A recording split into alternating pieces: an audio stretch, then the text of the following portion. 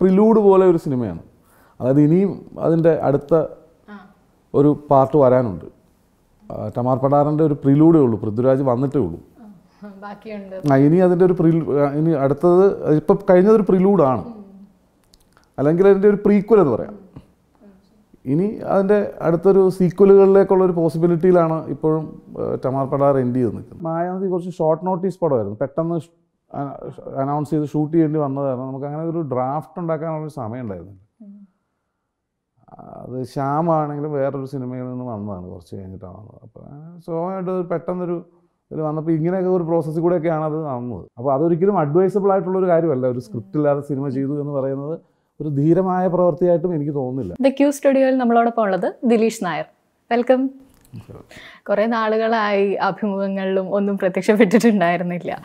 പൊതുവെ തന്നെ കുറച്ച് കുറവാണ് ഇൻ്റർവ്യൂ അല്ലെങ്കിൽ സിനിമയുടെ ഭാഗമായിട്ടൊക്കെ ഇങ്ങനെ കാണാറുള്ളത്. അപ്പോൾ പ്രത്യേകിച്ചും മായാനദിക്ക് ശേഷം ഒരു സ്ക്രിപ്റ്റ് റൈറ്റർ എന്നുള്ള രീതിയിലും ഒരു ബ്രേക്ക് ആയിരുന്നു. ആക്ടറായിട്ട് ഇടയ്ക്ക് കണ്ടു. ശരിക്കും എന്തായിരുന്നു ആ ഒരു ബ്രേക്ക്? അങ്ങനെ ബ്രേക്ക് എടുത്തല്ല, ഞാൻ അതിന് മുമ്പ് അതിനുശേഷം ഒരു പടം എഴുതി, പക്ഷെ അതങ്ങ് പോസ്റ്റ്പോണ്ട് ആയിപ്പോയി. അത് കഴിഞ്ഞിട്ട് വേറൊരു പടം എഴുതി, അപ്പോഴത്തേക്കും കൊറോണയ്ക്ക് ശേഷം ആ പടം തന്നെ ഇപ്പോൾ വീണ്ടും ചെയ്യാൻ പോവാം. അതിനിടയ്ക്ക് വേറെ കുറച്ച് സിനിമകളൊക്കെ എഴുതിയിട്ടുണ്ട്. അതൊക്കെ ഇപ്പം 1 by 1 ആയിട്ടിപ്പോൾ തുടങ്ങും. വെബ് സീരീസുകളോ അതൊക്കെ ആയിട്ട് ഇങ്ങനെ ഉണ്ടായിരുന്നു. ഞാനത് ഈ പറഞ്ഞ പോലെ ഒരു കൊറോണയ്ക്ക് ശേഷം പിന്നീട് അത് ഡേറ്റുകളൊക്കെ ഒരുപാട് ക്ലാഷായി, അങ്ങനെ പ്രോജക്റ്റുകളൊക്കെ പലതും മാറുകയൊക്കെ ചെയ്തു. അത് കാരണം അങ്ങനെ ഒരു ചെറിയ ഹൈബർനേഷനിൽ പോയി. തുടങ്ങുന്നത് 12 വർഷം മുമ്പാണ് salt and pepper. Salt and pepper ശരിക്കും പറയുമ്പോൾ ഒരു തുടക്കം എന്നുള്ള രീതിയിൽ അതിൽ 2 തരം ചാലഞ്ചസ് ഉണ്ട്. ഒന്ന്, കാസ്റ്റ് ഒട്ടും പ്രതീക്ഷിക്കാത്ത അത്രയും പുതുമയുള്ളവരെ ലീഡിൽ വെച്ച് ചെയ്യുന്നു എന്നുള്ളത്. രണ്ടാമത്തെ ഒരു കാര്യം പ്രണയവും ഭക്ഷണവും എന്നുള്ളൊരു കോമ്പിനേഷനും. അതും മലയാളിക്ക് അത്രയൊന്നും അതുവരെ അങ്ങനെ കണ്ടിട്ടുള്ള ഒരു കോമ്പിനേഷനും അല്ല. ഈ 2 റെസ്പോൺസിബിലിറ്റി ഒരു തുടക്കക്കാരെന്ന രീതിയിൽ അന്ന് എടുത്തത് ഇത്രയും വർഷങ്ങൾക്ക് ഇപ്പുറം ഓർക്കുമ്പോൾ ആ ഒരു ഡിറ്റർമിനേഷനും ഒരു ഡിസിഷൻ മേക്കിങ്ങും ഒക്കെ ശരിക്കും എങ്ങനെയായിരുന്നു?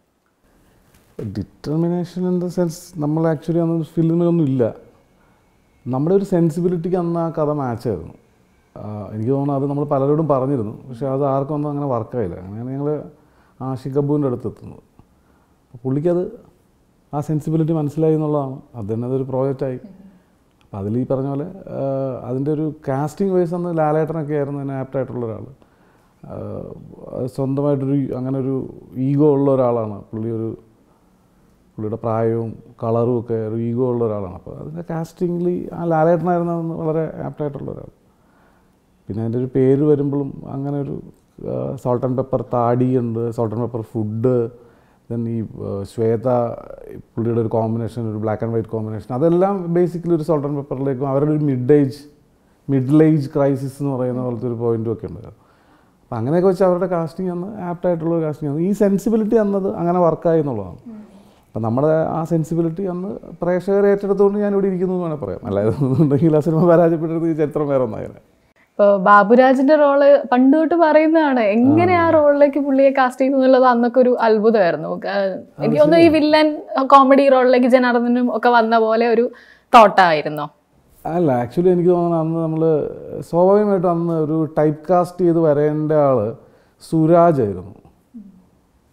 സ്വാഭാവികമായിട്ടും അന്ന് ഇത്തരം റോളുകളിലൊരു പറയുന്ന ഒരു ഹീറോയുടെ ഒരു സൈഡ് ക്യാരക്ടർ എന്നൊക്കെ പറയുന്ന ഒരു കൊമേഡിയൻ എന്ന് പറയുന്ന ലുക്കിൽ പുള്ളിയാണ് ഏറ്റവും കൂടുതൽ സിനിമകളിൽ ഉണ്ടായിരുന്നത്.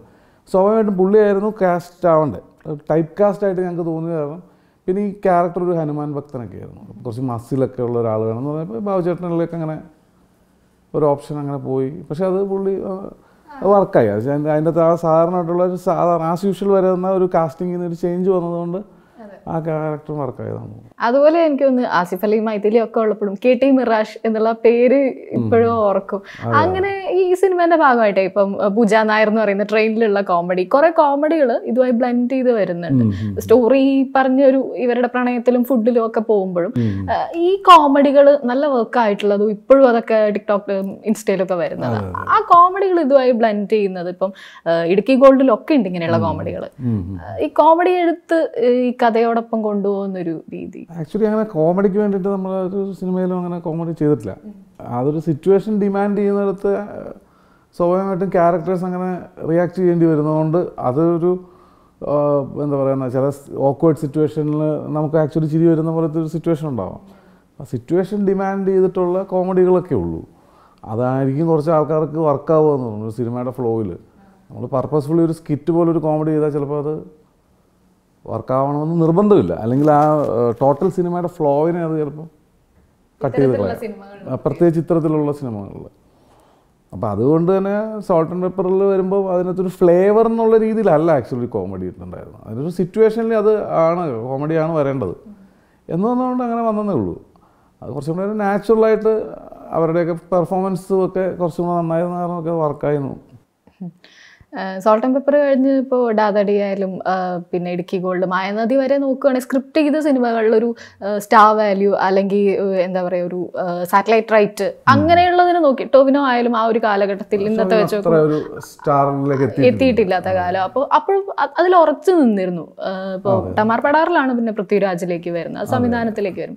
ആ സ്ക്രിപ്റ്റുകളിൽ ഒരിക്കലും അതിൻ്റെ ഇടയിൽ ഒരു ഫസ്റ്റ് പടമൊക്കെ കഴിഞ്ഞൊരു റൂമർ പോലെയൊക്കെ വന്നിരുന്നു, ഒരു സ്റ്റാർ പടത്തിലേക്ക് എന്നൊക്കെയുള്ള രീതിയിൽ ഒരു വാർത്തകളൊക്കെ വന്നിരുന്ന സമയം.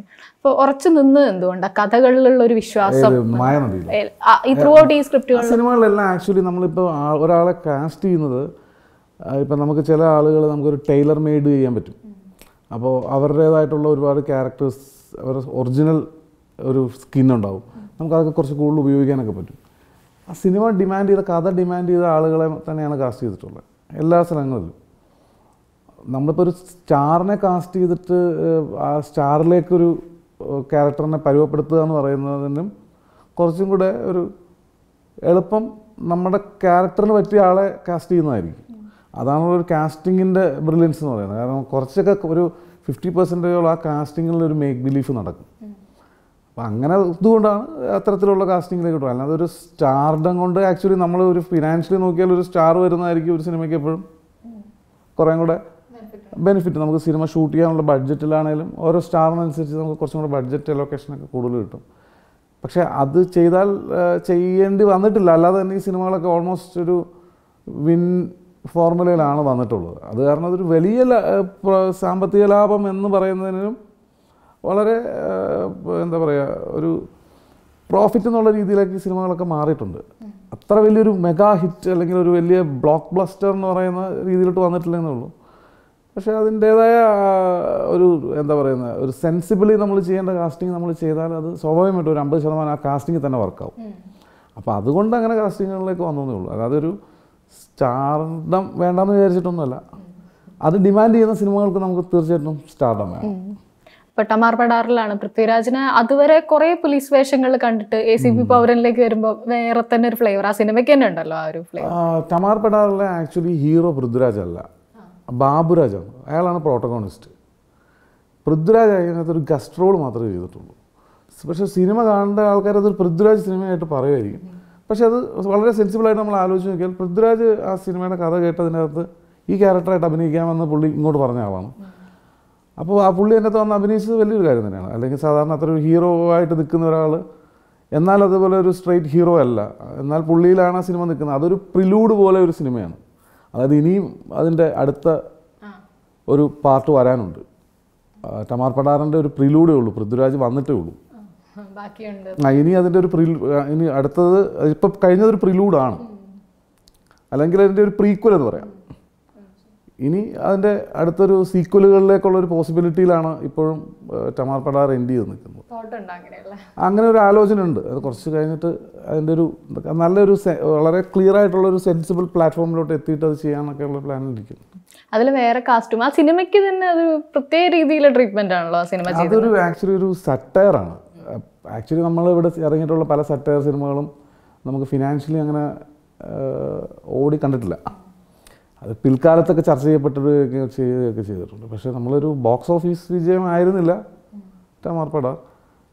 പക്ഷേ ഇനിയൊരു സിനിമ അതിൻ്റെ അടുത്ത നെക്സ്റ്റ് അതിൻ്റെ ഒരു പാർട്ട് 2 എന്ന് പറഞ്ഞ് വരുന്ന ഒരു സിനിമ കുറച്ചും കൂടെ എൻ്റർടൈനിങ് ആയിരിക്കും. മീൻസ് ഇതിൻ്റെ അകത്തുണ്ടായിരുന്ന ഇതിനിപ്പോൾ മാറിയിട്ട് വേറൊരു ഫ്ലേവറിലായിരിക്കും അത് വരിക. അതൊരു കൊമേഴ്ഷ്യലി സെറ്റ് ചെയ്തിട്ടുള്ളൊരു സിനിമയായിട്ടായിരിക്കും വരിക. അപ്പോൾ നമ്മൾ ഇതിൻ്റെ അകത്ത് വരുന്നതിനകത്ത് കുറച്ചും കൂടെ അതിനൊരു ബ്ലാക്ക് ഹ്യൂമറിൻ്റെ എലമെൻ്റൊക്കെ കൂടിയത് കാരണം സാധാരണ നമ്മളൊരു ലേമാൻ പോയിൻ്റ് ഓഫ് വ്യൂവിൽ നോക്കിയാൽ പല ആൾക്കാർക്കും അതിൻ്റെ ലെയേഴ്സ് മനസ്സിലാവില്ല. അപ്പോൾ അതൊക്കെ ഒരു കാരണമാണ് ആക്ച്വലി. അത് ആളുകളെ അത്രത്തോളം എൻ്റർടൈൻ ചെയ്തില്ല എന്നുള്ളതാണ്. ആ സമയത്ത് ചെയ്തില്ല എന്നേ ഉള്ളൂ. അതിപ്പോൾ നമുക്ക് ഒന്നും പറയാൻ പറ്റത്തില്ല. എല്ലാ ഒരു പോലെ തന്നെ എല്ലാ സിനിമകളും എടുക്കണമെന്നില്ല. അതിനൊരു പാർട്ട് 2 പ്ലാൻ ഉണ്ട്. ഒരു പൗരൻ 2 വരുന്നുണ്ട്. ഈ പറഞ്ഞ ട്യൂബ് ലൈറ്റ് മണിയും എല്ലാവരും ആ സമയത്ത് കാസ്റ്റ് ചെയ്യുന്നില്ല. അത് ചിലപ്പം വേറെ തന്നെ ആയിരിക്കും. വേറെ ഒരു ഇതേപോലെ തന്നെ ഒരു പൗരൻ ഇടപെടുന്ന, പൗരൻ എന്ന് പറയുന്നത് ബേസിക്കലി ഒരു ജനത്തിൻ്റെ പ്രതിനിധിയാണ്. അതിപ്പോൾ പോലീസുകാരനോ രാഷ്ട്രീയക്കാരനോ ആരും ആവാം. അപ്പോൾ അതേപോലെ തന്നെ മറ്റൊരു പൗരൻ വരുന്നതാവാം. അതിനകത്ത് ഈ കാസ്റ്റിംഗ് ചിലപ്പോൾ മാറിയെന്ന് വരാം. അതെ, അതൊരു പൗരൻ്റെ കഥയാണ്. പൗരൻ നമുക്ക് ആര് വേണമെങ്കിലും വെക്കാം. ഇപ്പോൾ ഒരു ഹോട്ടൽ ബോയ് ടു ആരും, അല്ലെന്നുണ്ടെങ്കിൽ ഒരു ലേമാൻ ടു ഒരു ഹയർ അതോറിറ്റിയിലുള്ള ഒരാളോ. ഇപ്പോൾ ഇതിനകത്ത് ഇയാളൊരു IPS കാരനായിട്ടാണ് വന്നത്. ഇനി ചിലപ്പോൾ അതിനകത്ത് വരാവുന്ന കഥയിൽ ചിലപ്പോൾ ഒരു വളരെ സാധാരണക്കാരനായിരിക്കാം. ആരും ആവാം. അതായത് വോട്ടവകാശമുള്ള ആർക്കും ഈ ക്യാരക്ടർ ചെയ്യാൻ പറ്റുമെന്നുള്ളതാണ്. ആദ്യത്തെ പടം തൊട്ട് ശ്യാം പുഷ്കറിന്റെ കൂടെയാണ് എഴുതിയിട്ടുള്ളത്. അതിനിടെ ഡാത്തടിയ അഭിലാഷ് എസ് കുമാർ വന്നിട്ടുണ്ട്. സന്തോഷ് ചിക്കാനത്തിന്റെ ആണ് ഇടുക്കി ഗോൾഡിൽ വന്നിട്ടുണ്ട്. എങ്കിൽ കൂടി നിങ്ങളുടെ രണ്ടുപേരുടെ ഒരു കോമ്പിനേഷനിലെ റൈറ്റിങ്, ആ ഒരു സൗഹൃദം വരുന്നുണ്ട്. ആഷിഖ് അബു സിനിമകളായിരുന്നു. എഴുത്തിനെ എങ്ങനെയാ ഹെൽപ്പ് ചെയ്യുന്നത് ആസ് എ സ്ക്രിപ്റ്റ് റൈറ്റർ ആ ഒരു കോമ്പിനേഷനിൽ വർക്ക് ചെയ്യുമ്പോൾ? ബേസിക്കലി ഇതെന്നാന്ന് വെച്ചാൽ നമുക്കൊരു സെൻസിബിലിറ്റി മാച്ച് ചെയ്യുന്നത് കൊണ്ടാണെന്നാണ് എനിക്ക് തോന്നിയിട്ടുള്ളത്. ഇപ്പം നമുക്ക് എല്ലാവരുമായിട്ട് സിനിമകൾ ചെയ്താൽ നമ്മളുടെ ഒരു സെൻസും അവരുടെ സെൻസിബിലിറ്റിയും തമ്മിൽ ചിലപ്പോൾ മാച്ച് ആവില്ല. അങ്ങനെ യാദൃശ്യമായി വന്നു ചേർന്നൊരു കോമ്പിനേഷനായിരുന്നു ശ്യാമുമായിട്ടും അല്ലെങ്കിൽ ആഷിഖേട്ടനും ഒക്കെ ആയിട്ടുള്ളൊരു കോമ്പിനേഷനൊക്കെ അങ്ങനെ വന്നതാണ്. അപ്പോൾ ആ കോമ്പിനേഷന് അന്നത്തെ എന്താ പറയുക ഒരു എനർജിയിൽ വർക്ക് ചെയ്തിട്ടുള്ള കുറച്ച് സിനിമകൾ അങ്ങനെ സംഭവിച്ചു എന്നുള്ളത്. അതിന് പ്രത്യേകിച്ചൊരു കാര്യമില്ല. കുറച്ചും കൂടെ അങ്ങോട്ടും ഇങ്ങോട്ടും പറഞ്ഞാൽ മനസ്സിലാവുന്ന ആൾക്കാരാണ്. തുടർന്നുള്ള സിനിമകളിൽ ഈ പറഞ്ഞ പോലെ ഈ വരാനിരിക്കുന്ന പ്രൊജക്റ്റുകൾ കാരണമായിരുന്നു അല്ലേ ഈ കോമ്പിനേഷൻ പിന്നീട് കാണാനും? ഞാനും ശ്യാമും ചേർന്നിട്ട് 4 സിനിമകൾ ചെയ്തു. മായാനദി വരെ. അതിനുശേഷം ഞാൻ ഒരു ഇൻഡിപെൻഡൻ്റ് ആയിട്ടൊരു പ്രോജക്റ്റ് ചെയ്തിരുന്നു. പക്ഷെ അത് ഈ പറഞ്ഞ പോലെ ഒരു കഴിഞ്ഞിട്ട് എക്സിക്യൂട്ട് ആയില്ല. അത് ബേസിക്കലി അങ്ങനെയാണ്. എന്താണ് പറയുന്നത്, ഒരു വൈബുള്ള ആളുകൾ എന്നുള്ളതേ ഉള്ളൂ. അപ്പോൾ അങ്ങനെയുള്ള ആളുകളുമായിട്ട് വേണ്ടി ഞാനിപ്പോൾ വേറൊരു കോമ്പിനേഷനിൽ ചെയ്യുന്നുണ്ട്. വേറെ 2 റൈറ്റേഴ്സിൻ്റെ കൂടെ ഒരു പടം ചെയ്യുന്നുണ്ട്. ഓരോരുത്തരും നമ്മൾ അങ്ങനെ പല ആൾക്കാരുമായിട്ട് കുറച്ചും കൂടെ നമുക്കൊരു ബൗൺസ് കിട്ടും. കുറച്ച് ആൾക്കാരും കൂടെ ഉണ്ടെങ്കിൽ കുറച്ച് നമ്മൾ തന്നെ ചെയ്യുന്നതിനേക്കാൾ ഒന്നാമത് ഇതിലൊരു മടി അങ്ങനെയൊക്കെയുള്ള ഒരുപാട് പ്രശ്നങ്ങളൊക്കെ ഉണ്ട്. അപ്പോൾ വേറെ ആരെങ്കിലും ഉണ്ടെങ്കിൽ അവരുടെ ഒരു ഇനിഷ്യേറ്റീവും കുറച്ചുണ്ടാവും, അവരുടെ കുറച്ച് കോൺട്രിബ്യൂഷൻസ് ഉണ്ടാവും. നമുക്കൊരു ബൗൺസ് ചെയ്ത് കഴിഞ്ഞാൽ ഒരു കറക്റ്റായിട്ട് കുറച്ച് എന്താ പറയുക സ്പീഡിലൊക്കെ ചെയ്യാൻ പറ്റും. പിന്നെ ആ വർക്ക് ചെയ്യുമ്പോൾ കിട്ടുന്നൊരു ഹൈ ഉണ്ട്. അതാണ് ഇതിൻ്റെ പ്രധാനപ്പെട്ട ഒരു ഹൈ. അപ്പോൾ അതിൻ്റെ കുറച്ചും കൂടെ നല്ല പറഞ്ഞാൽ മനസ്സിലാവുന്ന ആൾക്കാരാണെങ്കിൽ കുറച്ചും കൂടെ നല്ലതായിരിക്കും. ചില ആളുകളൊക്കെ സ്ക്രിപ്റ്റ് റൈറ്റേഴ്സ് പറയുന്നത് കേൾക്കാം. അതായത് ചിലർ ഭയങ്കര ഡീറ്റെയിൽ ആയിട്ട് എഴുതും. ചിലർ പറയും സംവിധായകനുള്ള ഒരു സ്പേസ് അതിൽ വേണം. ഇപ്പോൾ ഒരു സീനാണെങ്കിൽ അതിലെ ഡീറ്റെയിലിങ്ങിൽ ഇത്ര വേണ്ട, ബാക്കി സംവിധായകൻ്റെ ഇൻപുട്ട്. ആഷിഖ് അബു സിനിമകളാണ് കൂടുതലും സ്ക്രിപ്റ്റ് ചെയ്തിട്ടുള്ളത്. അപ്പോൾ അതും ഈ പറഞ്ഞൊരു സൗഹൃദം നിൽക്കുന്നുണ്ട്. അപ്പോൾ നിങ്ങൾ തമ്മിലുള്ള ഒരു അണ്ടർസ്റ്റാൻഡിങ് ഉണ്ട്. ഈ ഡീറ്റെയിലിങ്ങുകളും സ്ക്രിപ്റ്റിലുള്ള കാര്യങ്ങളിലും എങ്ങനെയാണ് ഒരു സ്വന്തം ഒരു അല്ലെങ്കിൽ ശ്യാം പുഷ്കർ ദിലീഷ് കോമ്പിനേഷനിൽ? നമ്മളിപ്പോൾ ഒരു ഫസ്റ്റിലെ ഒരു സിനിമ ചെയ്യുമ്പോൾ നമ്മൾ ഓൾറെഡി പല പ്രാവശ്യം ഡ്രാഫ്റ്റ് ചെയ്തിട്ടുള്ള ഒരു സ്ക്രിപ്റ്റ് ഉണ്ടായി. പിന്നെ നമ്മൾ ഇങ്ങനെ സിനിമ ചെയ്ത് നമുക്കതിനകത്ത് എക്സസൈസ് കൂടി വരും. അപ്പോൾ നമുക്കത് അത്രയും അധികം ഒരു ഡ്രാഫ്റ്റ് ചെയ്യേണ്ട ആവശ്യമില്ല. പ്രത്യേകിച്ച് ഇപ്പം കൂടുതലും ആഷിഖേട്ടൻ്റെ കൂടെയാണ്. പുള്ളിക്ക് പറഞ്ഞാൽ മനസ്സിലാവുന്നതായതുകൊണ്ട് നമ്മളൊരു സിനിമയുടെ ഒരു സീൻ ഇന്ന സിറ്റുവേഷൻ ആയിരിക്കും. അപ്പോൾ അതിൻ്റെ അകത്ത് ഇപ്പോൾ നമ്മളിപ്പോൾ ഒരു ബാർബർ ഷോപ്പാണെന്ന് പറഞ്ഞാൽ ആ ബാർബർ ഷോപ്പിൽ ഉണ്ടാകുന്ന സാധനങ്ങളൊക്കെ ഉണ്ടാവുമല്ലോ. അവിടെ ചെന്ന് ആ ക്യാരക്ടേഴ്സിൻ്റെ അകത്ത് എന്താണ് നമ്മൾ കൊണ്ടുപോകുന്ന ആർക്ക് എന്താണെന്നുള്ളത് നമ്മൾ ഓൾറെഡി പ്രീഫിക്സ്ഡ് ആയിരിക്കും. അപ്പോൾ അങ്ങനെ വരുമ്പോൾ നമുക്ക് അത്രയധികം എഴുതേണ്ടതായ ഒരു പ്രോസസ്സ് പിന്നെ വന്നിട്ടില്ല. പിന്നെ ഈ സിനിമ എന്ന് പറയുന്നത് നമ്മളൊരു ഇവല്യൂഷൻ പാർട്ടിലാണ്. എല്ലാം എവല്യൂഷനിലാണെന്ന് പറഞ്ഞാൽ സിനിമയും എവല്യൂഷനാണ്. നമ്മളൊരു ആദ്യത്തെ സിനിമയിൽ നിന്ന് ഇപ്പോൾ ഞാനൊരു 5ാമത്തെ സിനിമയൊക്കെ എത്തിയപ്പോഴാണ് ഞാനൊരു പ്രൊഫഷണൽ റൈറ്ററാണെന്ന് എനിക്ക് തോന്നി തുടങ്ങിയത്. കാരണം നമ്മളത് അങ്ങനെ പഠിക്കുകയുള്ളൂ. കുറച്ച് കാലം കൊണ്ട് നമ്മൾ അതിൻ്റെ ഒരു ട്രയൽ ആൻഡ് എററിൽ കൂടെ പോയിട്ടാണ് ഒരു എന്താ പറയുക നമുക്ക് കുറച്ചും കൂടെ നമുക്ക് അതിനകത്തുള്ള ക്ലാരിറ്റി കൂടും. അതൊരു ലേണിംഗ് പ്രോസസ്സും കൂടെയാണ്. നമ്മളിത് പഠിച്ച് തീരില്ല. ഇനിയിപ്പോൾ അടുത്ത സിനിമയും ഈ പറഞ്ഞ പോലെ ഒരു ഫ്രഷ് സ്റ്റാർട്ടായിട്ട് തന്നെ തുടങ്ങിയാലേ കാര്യമുള്ളൂ എന്ന് പറയുന്ന പോലെയാണ്. അപ്പോൾ എന്താണ് നമ്മളൊരു A to Z എന്ന് പറയുന്ന പോലെ അതിനകത്തുള്ള ഓരോ ഇതിനകത്ത് വരുമ്പോഴും നമ്മുടെ ആ സിനിമയുടെ ലേണിങ് കൂടും. നമ്മളതിനകത്ത് എഡ്യൂക്കേറ്റഡ് ആവുന്നത് കൊണ്ട് തന്നെ നമുക്ക് ഓൾമോസ്റ്റ് ഇത് എങ്ങനെയാണ് നടക്കുന്നത്, ഈ അൽഗോരിതം എങ്ങനെയാണ് വർക്ക് ചെയ്യുന്നത് എന്നുള്ളതിന് നമുക്കൊരു കുറച്ചും കൂടെ ഒരു ക്ലാരിറ്റി വരും. അപ്പം നമുക്ക് അത്രയും പറയുന്ന പോലെ അത്രയും ഡ്രാഫ്റ്റുകൾ എഴുതേണ്ട ആവശ്യമില്ല, പ്രത്യേകിച്ച് അറിയാവുന്ന ആൾക്കാരാണെങ്കിൽ. ഞാനത് അറിയാൻ പാടാത്ത ഒരു ഡയറക്ടർക്കാണെങ്കിൽ ചില ആളുകൾ പറയും എനിക്ക് വളരെ ക്ലിയർ ആയിട്ടുള്ളൊരു സ്ക്രിപ്റ്റ് വേണം, കാരണം പുള്ളിക്ക് അത് ഡിസൈൻ ചെയ്യാനുണ്ടാവും, അങ്ങനെയായിട്ടൊരു സ്പേസുകൾ അവർക്കത് അത്രയും സ്പേസ് വേണ്ടി വരും. നമ്മളൊരു ടീമിൽ കുറേ കാലം കളിച്ചിട്ടുള്ളൊരു ടീമാണെങ്കിൽ നമുക്ക് ആ ടീമിൻ്റെ സെറ്റിങ്സ് കുറച്ചും കൂടെ അറിയാൻ പറ്റും, ദെൻ കുറച്ചും കൂടെ പ്ലേ എളുപ്പമായിരിക്കും. പുതിയൊരാളാണെങ്കിൽ നമ്മൾ ഈ പറഞ്ഞ പോലെ ഒരു ഫുള്ളി ഫീഡഡ് സ്ക്രിപ്റ്റ് വേണം, കുറേ കൂടെ അതിൻ്റെ ഡയറക്ടറുടെ ഡയമെൻഷൻ എന്താണെന്നുള്ളതിനെയൊക്കെ നമ്മൾ ഇൻകോർപ്പറേറ്റ് ചെയ്യേണ്ടി വരും, അയാൾക്ക് വേണ്ടി ട്യൂൺ ചെയ്യേണ്ടി വരും, മനസ്സിലാക്കേണ്ടി വരും. ഇപ്പോൾ ഇതിനകത്ത് ഓൾറെഡി നമുക്ക് അണ്ടർസ്റ്റുഡ് ആയിട്ടുള്ള ആളുകളാണ്, അത്രയും നമുക്കൊരു പ്രശ്നം വരില്ല. ഈ അടുത്ത് ബിനു പപ്പുയുടെ ഒരു ഇന്റർവ്യൂവിലൊരു ക്ലിപ്പ് വൈറലായിരുന്നു. മായാനദിക്ക് സ്ക്രിപ്റ്റ് ഉണ്ടായിരുന്നില്ല, ഒരു യാത്രക്കിടെയാണ് കഥ കൺസീവ് ചെയ്തതും അവര് ഒരു 1 ലൈൻ ഉണ്ടാക്കുമായിരുന്നു അസോസിയേറ്റ്സ് എന്നൊക്കെ. ഒരു പരിധി വരെയൊക്കെ ശരിയാണ്.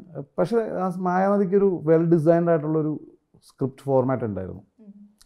നമ്മൾ ഓൺ ദ വേയിൽ ഒരു റെക്കെ പോലെ വെറുതെ ഈ സ്ഥലങ്ങൾ കണ്ടു പോകുന്നതിൻ്റെ ഇടയിൽ സ്വാഭാവികമായിട്ടും ഇതിനെക്കുറിച്ചുള്ള സംസാരങ്ങളുണ്ടായിരുന്നു. അതിനൊരു ഡ്രാഫ്റ്റഡ് സ്ക്രിപ്റ്റ് ഉണ്ടായിരുന്നില്ലെന്നേ ഉള്ളൂ, പക്ഷേ സ്ക്രിപ്റ്റ് ഡിസൈൻസ് ഉണ്ടായിരുന്നു, നമുക്ക് കൃത്യമായ ഓർഡേഴ്സൊക്കെ ഉണ്ടായിരുന്നു. അപ്പോൾ നമ്മൾ ഈ ഓർഡേഴ്സ് പറഞ്ഞു കൊടുക്കുമായിരുന്നു അവർക്ക്. പിന്നെ സ്വാഭാവികമായിട്ട് ഇത് ഇംപ്രവൈസ് ചെയ്തിട്ടാണ് ഇതിൻ്റെ ഡയലോഗ്സുകളൊക്കെ. ആർട്ടിസ്റ്റുകളെ കൊണ്ട് തന്നെ നമ്മൾ ഒരു ആർക്ക് ഉണ്ടാവുമായിരുന്നു, ഓൾറെഡി ഒരു ആർക്ക് ഉണ്ടാവും, ആ ആർക്കിൽ എന്തൊക്കെയാണ് നമ്മുടെ ഫീഡ് എന്താണെന്നുള്ളത് ഉണ്ടാവും. ദെൻ അവർക്ക് അവരുടെ രീതിയിൽ അതിനെ പ്രസൻറ്റ് ചെയ്യുമ്പോഴാണ് അതിന് കുറച്ചും കൂടെ ഒരു നാച്ചുറൽ ലുക്ക് ഉണ്ടാവുക. അപ്പോൾ അതിന് വേണ്ടിയിട്ട് അങ്ങനെ ഒരു ഇംപ്രവൈസിങ് മെത്തേഡിൽ കൂടെ വന്നു എന്നേ ഉള്ളൂ. അപ്പോൾ അത് നമുക്കൊരു സ്ക്രിപ്റ്റ് ഇല്ല എന്ന് പറയുന്നത് ഒരിക്കലും മറ്റൊരാൾക്ക് ഇത് കാണുന്നൊരു എന്താ പറയുന്നത്, ഇതിൻ്റെ ഒരു സ്റ്റുഡൻറ്റ് ലെവലിലുള്ള ഒരാൾക്ക് ഒരു കാരണവശാലും അഡ്വക്കേറ്റ് ചെയ്യാൻ പാടില്ലാത്ത കാര്യമാണ്. ഉറപ്പായിട്ടും ഒരു ബൈൻഡഡ് സ്ക്രിപ്റ്റ് വേണം. നമുക്കത് അറിയാവുന്ന കുറച്ച് ആളുകളായതുകൊണ്ടാണ്, നമ്മൾ ഓൾറെഡി സെറ്റായിട്ടുള്ള ഒരു ആളുകളായതുകൊണ്ടാണ് അങ്ങനെ ഒരു സിനിമയ്ക്കുള്ളൊരു പോസിബിലിറ്റി. അല്ലെന്നുണ്ടെങ്കിൽ അത് എക്സിക്യൂഷനിൽ വലിയ പരാജയം വരും. അപ്പോൾ അതൊരിക്കലും അഡ്വൈസബിൾ ആയിട്ടുള്ളൊരു കാര്യമല്ല. ഒരു സ്ക്രിപ്റ്റ് ഇല്ലാതെ സിനിമ ചെയ്തു എന്ന് പറയുന്നത് ഒരു ധീരമായ പ്രവൃത്തിയായിട്ടും എനിക്ക് തോന്നുന്നില്ല. അത് തീർച്ചയായിട്ടും. കാരണം എന്ന് വെച്ചാൽ നമുക്ക് കറക്റ്റായിട്ട് സ്ക്രിപ്റ്റുകൾ ഉണ്ടെങ്കിൽ മാത്രമേ നമുക്ക് ഇപ്പോൾ ഈ ലൊക്കേഷനിൽ നമ്മളൊരു ഫസ്റ്റ് സീൻ ഇവിടെ എടുത്തു, വേറെ സീൻ പോയിട്ട് പിന്നെയും തിരിച്ച് ഇവിടെ വരേണ്ടി വരും. പക്ഷെ നമുക്ക് ഒന്നിച്ച് വേണമെങ്കിൽ ഷൂട്ട് ചെയ്താൽ അത്രയും പ്രൊഡക്ഷൻ കോസ്റ്റിലാവും വരും. പിന്നെ അതൊരു ഓർഡറിൽ ഷൂട്ട് ചെയ്യുന്നതിൻ്റേതായിട്ടുള്ള ചില പ്രോഗ്രഷൻസ് കിട്ടും ആക്ടേഴ്സിന്. കുറച്ചും കൂടെ first to start to end ഉള്ള ആ ക്യാരക്ടറിൻ്റെ ആർക്ക് എങ്ങനെ ചേഞ്ച് ചെയ്യുന്നുള്ള ആർട്ടിസ്റ്റിനെ കിട്ടും. അത് നല്ലതാണ്, സിനിമയുടെ ഒരു എസ്തെറ്റിക്കലി നല്ലതാണ്. പക്ഷേ അതിൻ്റെ പ്രൊഡക്ഷൻ സൈഡിൽ നോക്കുമ്പോൾ ഇങ്ങനത്തെ ചില ഡിഫിക്കൽട്ടീസൊക്കെ ഉണ്ട്. നല്ലതാണ്, അങ്ങനെ ചെയ്യാൻ പറ്റുകയാണെങ്കിൽ നല്ലതാണ്. അപ്പോൾ അതുപോലെ മാത്രമല്ല, മായാനദി കുറച്ച് ഷോർട്ട് നോട്ടീസ് പടമായിരുന്നു, പെട്ടെന്ന് അനൗൺസ് ചെയ്ത് ഷൂട്ട് ചെയ്യേണ്ടി വന്നതായിരുന്നു. നമുക്ക് അങ്ങനെ ഒരു ഡ്രാഫ്റ്റ് ഉണ്ടാക്കാനുള്ളൊരു സമയം ഉണ്ടായിരുന്നില്ല. അത് ശ്യാമാണെങ്കിലും വേറൊരു സിനിമയിൽ നിന്ന് വന്നതാണ്, കുറച്ച് കഴിഞ്ഞിട്ടാണ് വന്നത്. അപ്പോൾ സ്വാഭാവികമായിട്ട് പെട്ടെന്നൊരു ഇതിൽ വന്നപ്പോൾ ഇങ്ങനെയൊക്കെ ഒരു പ്രോസസ്സിൽ കൂടെയൊക്കെയാണ് അത് നടന്നത്. പക്ഷെ അതൊരു ഡിസൈൻഡ് സ്ക്രിപ്റ്റ് ആയിരുന്നു. പക്ഷേ ഞാൻ ഒരിക്കലും ഇപ്പോഴും പറയുന്നത് അഡ്വൈസബിൾ അല്ല. ഒരു സിനിമ തുടക്കക്കാരനായിട്ടുള്ള ആളുകൾക്ക് ഇത് സ്ക്രിപ്റ്റ് ഇല്ലാതെ ഷൂട്ട് ചെയ്യുക എന്ന് പറയുന്നത് അത് വളരെ റിസ്ക്കാണ്. അങ്ങനെ ഷൂട്ട് ചെയ്യുന്നത് ഉറപ്പായിട്ടും സ്ക്രിപ്റ്റ് ഉണ്ടായിരിക്കും. ഈ പറഞ്ഞ പോലെ തന്നെ എപ്പോഴും പറയാറുണ്ട്, നിങ്ങൾ ആക്ടേഴ്സിനെ പ്രിപ്പയർ ചെയ്യുന്ന രീതി, അല്ലെങ്കിൽ ഇപ്പോൾ ഈ സ്ക്രിപ്റ്റിൻ്റെ കാര്യത്തിൽ തന്നെ മായാനദിയിൽ തന്നെ ഐശുവിനോടും ടോവിനോനോടും ഒക്കെ പറഞ്ഞ് ഇപ്പോൾ ഈ അടുത്ത തങ്കത്തിൻ്റെ കാര്യത്തിലാണെങ്കിൽ ശംപുഷ്കരൻ പറഞ്ഞ് ഫീഡ് ചെയ്യുന്ന ഒരു രീതിയാണ്, അല്ലെങ്കിൽ വായിച്ചവർ പഠിച്ചു വരുന്നതിനേക്കാൾ. എന്താ ആ ഒരു പ്രോസസ്സ് എങ്ങനെയാണ് ശരിക്കും വർക്ക് ചെയ്യുന്നത്? അല്ല, ഇപ്പം നമ്മളിപ്പോൾ നേരത്തെ ഉണ്ടായിരുന്നത്, ഇപ്പോൾ നമ്മൾ പറയുമ്പോൾ പണ്ട് നേരത്തെ ഉള്ളൊരു ഫിലിം മേക്കിങ്ങിൽ നമ്മൾ സ്വാഭാവികമായിട്ടും പ്രോംപ്റ്റ് ചെയ്യായിരുന്നു ഡയലോഗ്. ഇപ്പോൾ ഇത് സ്വാഭാവികമായിട്ടും സിങ് സൗണ്ട് ആയതുകൊണ്ട് തന്നെ ആർട്ടിസ്റ്റ് ഇതിനെ ആ ക്യാരക്ടറിന് നന്നായി ഫീഡായാൽ മാത്രമേ നാച്ചുറലായിട്ടുള്ള എക്സ്പ്രഷൻസ് വരുള്ളൂ. മറ്റൊരാൾ പ്രോംപ്റ്റ് ചെയ്തതനുസരിച്ച് നമ്മളൊരു പപ്പറ്റ് പോലെ അഭിനയിച്ചാൽ മതി. അതിൻ്റെ അകത്തുനിന്ന് മാറി അത് കറക്റ്റായിട്ട് കൺസീവ് ആയില്ലെങ്കിൽ ഈ ഡയലോഗ് അങ്ങനെ പ്രോപ്പർലി പറയുന്ന പോലെ എഴുതിയതുപോലെ തന്നെ പറയണമെന്നില്ല. അവർക്ക് അവരുടേതായിട്ടുള്ളൊരു ഫ്രീഡം സ്പേസ് നമ്മൾ കൊടുക്കും. അങ്ങനെ കൊടുത്താലാണ് അവരിൽ നിന്ന് നല്ല ഔട്ട്പുട്ട് കിട്ടത്തുള്ളൂ. കാരണം നമ്മളിപ്പോൾ ഇതിപ്പോൾ ഞാൻ പറഞ്ഞല്ലോ, ശ്യാമിൻ്റെ ഒരു ഇൻ്റർവ്യൂവിൽ ശ്യാം തന്നെ പറഞ്ഞിട്ട് അത് വളരെ ശരിയായിട്ട് എനിക്ക് തോന്നിയിട്ടുണ്ട്. കാരണം നമ്മൾ എന്ത് എഴുതി വെച്ചു എന്ന് പറഞ്ഞിട്ടൊന്നും കാര്യമില്ല. ഒരു ആർട്ടിസ്റ്റ് അയാൾ അഭിനയിച്ച് കാണുമ്പോഴാണ് നമ്മളത് സ്ക്രീനിൽ കാണുന്നത്. അപ്പോൾ അതിനകത്തുള്ളൊരു റൈറ്ററുടെ ബ്രില്യൻസോ ഡയറക്ടറുടെ ബ്രില്യൻസോ ഒക്കെ ആൾ സാധാരണ പ്രേക്ഷകൻ കാണുന്നത് ആരെയാണ്? ആർട്ടിസ്റ്റാണ്. അവനിൽ കൂടിയാണ് ഇത് പ്രേക്ഷിതമാവുന്നത്, അല്ലേ? പ്രേക്ഷകൻ അവനിൽ കൂടിയാണ് ഇതിൻ്റെ ഫ്ലക്ച്വേഷൻസൊക്കെ മനസ്സിലാവുന്നതും ഈ കഥ അവനിൽ കൂടെയാണ് ഇയാൾക്ക് മനസ്സിലാവുക. അപ്പോൾ അയാളുടെ പെർഫോമൻസ് ഭയങ്കര ഇമ്പോർട്ടൻ്റ് ആണ്. അതുകൊണ്ട് ആർട്ടിസ്റ്റിനെ നന്നായി ഫീഡ് ചെയ്താൽ മാത്രമേ നല്ലൊരു സിനിമയിലേക്കുള്ള ഒരു വൺ ഓഫ് ദ ടൂളാണല്ലോ ആർട്ടിസ്റ്റ്. നമ്മൾ ഈ പറയുന്ന പോലെ ഇതെല്ലാം ബിഹൈൻഡ് ദ കർട്ടൻ സീനാണ്. ഇപ്പോൾ തിരക്കഥ എന്ന് പറഞ്ഞാൽ MT സാർ പറയുന്ന ഒരു ബ്ലൂ പ്രിൻ്റാണ്. അപ്പോൾ ആ ബ്ലൂ പ്രിൻ്റ് ഒരു പ്രൊഡക്റ്റ് എന്നുള്ള രീതിയിൽ ഒരു സിനിമയെ കാണുകയാണെങ്കിൽ അതിൻ്റെ അകത്തെ ഒരു വളരെ ഇമ്പോർട്ടൻ്റ് ആയിട്ടുള്ള ഒരു എന്താ പറയുക പില്ലറാണ് ആർട്ടിസ്റ്റ്. അപ്പോൾ ഏറ്റവും കൂടുതൽ നമ്മൾ ഫീഡ് ചെയ്യേണ്ടതും കറക്റ്റായിട്ട് ഈ സമയത്ത് അയാളുടെ എല്ലാ കാര്യങ്ങളെയും അയാളിലേക്ക് എത്തിക്കുകയും ചെയ്യുക എന്ന് പറയുന്നതൊരു അയാളെ നന്നായി നമ്മൾ നോക്കി അയാളെ പറയിപ്പിച്ചെടുക്കണം. അതാണ് ഒരു ഡയറക്ടറുടെയോ റൈറ്ററുടെയൊക്കെ ബേസിക് എന്താ പറയുന്നത് ഇൻപുട്ട് എന്ന് പറയുന്നത്. ഇപ്പം മായാനദി തന്നെ സക്സസ് നോട്ട് എ പ്രോമിസ് എന്നുള്ളൊരു ഡയലോഗ്, അതും ഈ പറഞ്ഞ പോലെ സ്ക്രിപ്റ്റഡ് അല്ല, ആ സമയത്ത് ഒരു ഡിസ്കഷനിൽ നിന്ന് വന്നതാണ്. അങ്ങനെ അപ്പം അതിനൊരു പ്രത്യേകിച്ച് നമ്മളിപ്പം സംസാരിക്കുമ്പോൾ നമുക്കൊരു പുതിയ തോട്ടിലോട്ടൊക്കെ എത്തുക. അത് നമ്മൾ എത്രത്തോളം ഇരുന്ന് വീട്ടിലിരുന്ന് എഴുതിക്കൊണ്ട് വന്നു എന്ന് പറഞ്ഞിട്ട്, പക്ഷെ അതിനൊരു ഓൾറെഡി ഒരു റിട്ടേൺ പരിപാടി ഉണ്ടാവും. കാരണം വെച്ചാൽ നമുക്ക് പോകേണ്ട മെയിൻ കണ്ടന്റുകളൊക്കെ ഇതിൻ്റെ അകത്തുണ്ടോ എന്നുള്ളത് നമ്മളൊന്ന് എഴുതി നോക്കിയാൽ മനസ്സിലാവും. ആ കണ്ടന്റ് ഒരാൾക്ക് ഫീഡ് ചെയ്തിട്ട് അയാൾക്ക് അതിന് വേറൊരു രീതി പറയുമ്പോൾ ചിലപ്പോൾ നമ്മൾ ഉദ്ദേശിക്കാത്ത ഡയമെൻഷനിലായിരിക്കും ഒരു പുതിയ ഡയമെൻഷൻ അതിൻ്റെ അകത്ത് ഉണ്ടായി വരാം. അന്ന് ഈ ചെയ്യുന്ന സമയത്ത് ഇപ്പൊ അതിന്റെ ഇറങ്ങി ഇത്രയും വർഷങ്ങൾക്ക് ഇപ്പുറം ഒരാണാണ് പറഞ്ഞിരുന്നെങ്കിൽ എന്നൊക്കെ പറഞ്ഞ് പലതരത്തിൽ വിവാദം ഉണ്ടാക്കിയൊരു ഡയലോഗും കൂടിയാണ്. ആ സമയത്ത് ഇതിനെ ഇങ്ങനെ ചിന്തിച്ചിരുന്നോ ഇത് ഇത്രയധികം ഒരു രീതിയിലേക്ക് പോകും എന്നുള്ള? ബേസിക്കലി സാധാരണ രീതിയിൽ ഇപ്പൊ നമ്മളിപ്പോ സ്ത്രീകൾ അങ്ങനെ പറയുന്നത് കൊണ്ടാണ് അതിനൊരു പുതുമയായിട്ട് തോന്നിയത്. സാധാരണ അത് പറയാറ് ആരായിരിക്കും? ആണുങ്ങളായിരിക്കും sex is not A promise എന്ന് പറയാം. അതൊരു സ്ത്രീ പറയുമ്പോൾ ഒരു ഡിഫറൻസ് തോന്നി, അതിനൊന്ന് ഫ്ലിപ്പ് ചെയ്തിട്ടുണ്ടെന്നേ ഉള്ളൂ. പിന്നെ ആ സിറ്റുവേഷനിൽ അവൾക്ക് വേണമെങ്കിൽ അങ്ങനെ പറയാം. അതുകൊണ്ട് ആ സമയത്ത് വർക്കായി. ഇതിങ്ങനെ ഒരു ഇത്രയും വിചാരിച്ചിട്ടുണ്ട്. അതിലെ ഒരു പാട്ടായാലും ആ സമയത്ത് അത് രണ്ട് രീതിയിലെടുത്ത പ്രേക്ഷകരുണ്ട്. പക്ഷെ എനിക്ക് തോന്നുന്നു ഏറ്റവും ഭംഗിയിൽ മലയാള സിനിമയെ കാണിച്ചിട്ടുള്ള ഒരു റൊമാൻറ്റിക് സോങ് എന്നൊക്കെയുള്ളതിൽ പെടുത്താവുന്ന ഇപ്പോഴും പെടുത്താവുന്ന ഒരു സോങ് തന്നെയാണ് ഓൾ ടൈം ആയിട്ട് നിൽക്കുന്നത്. സോൾട്ട് ആൻഡ് പെപ്പർ തൊട്ടുണ്ട് അങ്ങനെയുള്ള പാട്ടുകൾ നല്ല ബ്ലെൻഡായി വന്നിട്ടുള്ള സിനിമയ്ക്കൊപ്പം റൊമാൻറ്റിക് സോങ്സ് പ്രത്യേകിച്ചും അതിലുള്ളതും ഒക്കെ അവിടെ തൊട്ട് ഇവിടെ വരെ പാട്ടുകൾ എനിക്കൊന്ന് മായാനദിയിൽ തന്നെ പാട്ടുകൾ ഈ സ്ക്രിപ്റ്റിൻ ആലോചനയിൽ തന്നെ വന്നിട്ടുണ്ട് എന്ന് കേട്ടിട്ടുണ്ട്. അതിൻ്റെ ഫസ്റ്റ് ഡിസ്കഷനിലൊക്കെ റെക്സ് ഒക്കെ ഉണ്ടായിരുന്നു. ഇതിൻ്റെ ബേസ് ഡിസ്കഷനൊക്കെ ഇങ്ങനെ എവിടെയെങ്കിലുമൊക്കെ പോകുമ്പോഴും ഇതിൻ്റെ ഡിസ്കഷൻ പോയിന്റിലൊക്കെ പോകുമ്പോഴൊക്കെ റെക്സ് ഒക്കെ ഉണ്ട്. സ്വാഭാവികമായിട്ടും പുള്ളിക്ക് നന്നായിട്ട് അറിയാം. ഷാബാസ്ക നന്നായി അതിൻ്റെ അത് കോൺട്രിബ്യൂട്ട് ചെയ്തിട്ടുണ്ട്. പിന്നെ എല്ലാവരുടെയും കൂടെ ഒരു എന്താ പറയുന്നത്, അവരെല്ലാവരും ബേസിക്കലി കാമുകന്മാരായത് സ്വാഭാവികമായിട്ടൊരു ഈ സ്ക്രിപ്റ്റിനൊപ്പം ഈ പാട്ട് പ്ലേസ് ചെയ്യുന്നത് ശരിക്കും ആ തോട്ട് പ്രോസസ് എങ്ങനെയാണ് വരുന്നത്? ഇങ്ങനെയുള്ള പാട്ടുകൾ ഇതിന്റെ ഭാഗമാവുന്നു, അതിന്റെ ചിത്രീകരണം. ഇപ്പം നമുക്കൊരു സോങ്ങിനുള്ളൊരു പ്ലേസ്മെന്റ് നമ്മൾ സ്ക്രിപ്റ്റിന്റെ ഒരു ഡിസൈനിൽ തോന്നുമ്പോൾ ഇവിടെ ഉണ്ടാവണമെന്ന് തോന്നും. പക്ഷെ അത് നമ്മൾ ഒരു മ്യൂസിക് ഡയറക്ടറോടൊക്കെ ബൗൺസ് ചെയ്ത് ഒരു ലിറിസിസ്റ്റൊക്കെ വന്ന് അയാൾ അതിൻ്റെ ഒരു ഡയമെൻഷൻ മാറി തുടങ്ങും. പിന്നെ നമുക്ക് സ്വാഭാവികമായിട്ടും ആ ട്യൂണിൽ വരുമ്പോൾ ഇതിനൊരു ബ്ലെൻഡായിട്ട് തോന്നും. ചിലപ്പോൾ ചില റെഫറൻസുകൾ സോങ്ങുകളൊക്കെ കൊടുക്കാറുണ്ട്. ഇപ്പം ഇതുപോലത്തെ ഒരു ഈ രീതിയിലുള്ള ഒരു പാട്ടിനുള്ള ഒരു പോസിബിലിറ്റി ഒക്കെ നമുക്ക് പറയാം. അത് കണ്ട് ഇൻസ്പയർ ആയിട്ട് ചിലപ്പോൾ അവർ ഒരു പുതിയ ഇതിലേക്ക് വരും. ഇപ്പം നമ്മൾ ഇത് ആക്ച്വലി ഒരു കളക്റ്റീവാണല്ലോ. നമ്മൾ മാത്രമായിട്ട് എല്ലാം ഡിസൈൻ ചെയ്യാന്നുള്ളത്. എല്ലാവർക്കും അതിൻ്റെ അവരുടേതായ സ്പേസുകൾ കൊടുക്കുമ്പോൾ അവർക്ക് നന്നായി വർക്ക് ചെയ്യും, കോൺട്രിബ്യൂഷൻസ് ഉണ്ടാവും. അതാണ് അതിൻ്റെ ഒരു ബേസിക് ആണ്. അപ്പോൾ മ്യൂസിക് ഡയറക്ടർ ആയാലും എഡിറ്റർ ആയാലും ഓറിറ്റീസ് ആർക്കായാലും അവരുടേതായിട്ടുള്ള സ്പേസുകൾ നമ്മൾ അവർക്ക് പ്രൊവൈഡ് ചെയ്താൽ അവർ നല്ല പ്രോഡക്റ്റ് നമുക്ക് തരും. പഴയ കാലത്തൊക്കെ നോക്കുമ്പോൾ ഒരു സിനിമ ഉണ്ടാക്കി പിന്നീട് പാട്ടുകൾ അതിലേക്ക് ഒരു 5 പാട്ട് എന്നുള്ള രീതിയിലല്ലോ നിങ്ങളുടെ സിനിമകളിലൊക്കെ വരുമ്പോൾ അത്രയും സിറ്റുവേഷൻ ഡിമാൻഡ് ആണെങ്കിൽ മാത്രമേ ഒരു പാട്ട് വർക്ക് ആവത്തുള്ളൂ. ഇപ്പം ഇന്ത്യൻ സിനിമകളിലാണല്ലോ നമുക്ക് ഇത്തരം പാട്ടുകളൊക്കെ ഉള്ളൂ. കാര്യം അതിൻ്റെ ഒരു ഇന്ത്യൻ സിനിമകളുടെ ഒരു എന്താണ് പറയുന്നത് ഡിമാൻഡ് അതാണ്. ആളുകളിൽ ഒരു പാട്ട് അവിടെ ഡിമാൻഡ് ചെയ്യുന്നു. എന്നാലും നമുക്ക് ഇപ്പം അധികം ലിപ്പുള്ള പാട്ടുകൾ കുറവല്ല. പണ്ടൊക്കെ ഉണ്ടായിരുന്ന ഒരു ലിപ് സിങ്ക് ചെയ്തിട്ടുള്ള പാട്ടുകൾ ആക്ച്വലി ആളുകൾക്ക് തന്നെ ആ സെൻസിബിലിറ്റി ബോറായിട്ട് തോന്നി. ഇപ്പോൾ അല്ലാതെയുള്ള പാട്ടുകൾക്കുള്ള പ്ലേസ്മെൻറ്റ്സ് ഇപ്പോൾ പൊതുവെ ഉണ്ടില്ല എന്നല്ല, അത് കാലാകാലങ്ങളിൽ കുറച്ച് കഴിയുമ്പോൾ പാട്ട് സിനിമകളിൽ നിന്ന് ഇല്ലാതാവാനാണ് സാധ്യത.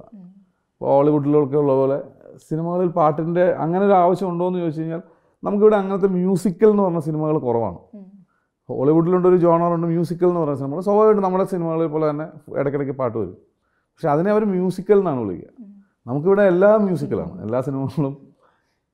ഇപ്പോൾ മായാനദിയൊക്കെ ഒരു ആൽബം പോലെ ആലോചിച്ചിരുന്നു. ഒരു ആൽബത്തിൻ്റെ ഡിസൈനും കൂടെ ആലോചിച്ചിരുന്നു. അല്ലാതെ ഇവിടെ നമുക്കൊരു പ്യുവറായിട്ടുള്ളൊരു മ്യൂസിക്കൽ സിനിമ ഉണ്ടോ എന്ന് ചോദിച്ചു കഴിഞ്ഞാൽ എനിക്കറിയില്ല. ഇപ്പോൾ ഈ ഹൃദയം എന്നൊക്കെ പറഞ്ഞ സിനിമയൊക്കെ ഒരർത്ഥത്തിലൊരു മ്യൂസിക്കലാണെന്ന് പറയാം, ഒരുപാട് പാട്ടുകളൊക്കെ വരുന്ന പോലെ. പക്ഷെ അങ്ങനെ ഒരു ജോണറായിട്ടൊരു സിനിമ ഞാൻ കണ്ടിട്ടില്ല. മ്യൂസിക്കൽ എന്ന് പറഞ്ഞിട്ട് വന്നിട്ടുള്ളൊരു സിനിമ വന്നിട്ടില്ല. അത് അങ്ങനെ വന്നാൽ എങ്ങനെ ഇവിടെ ഇരിക്കുമെന്ന് നമുക്കറിയാൻ പാടില്ല.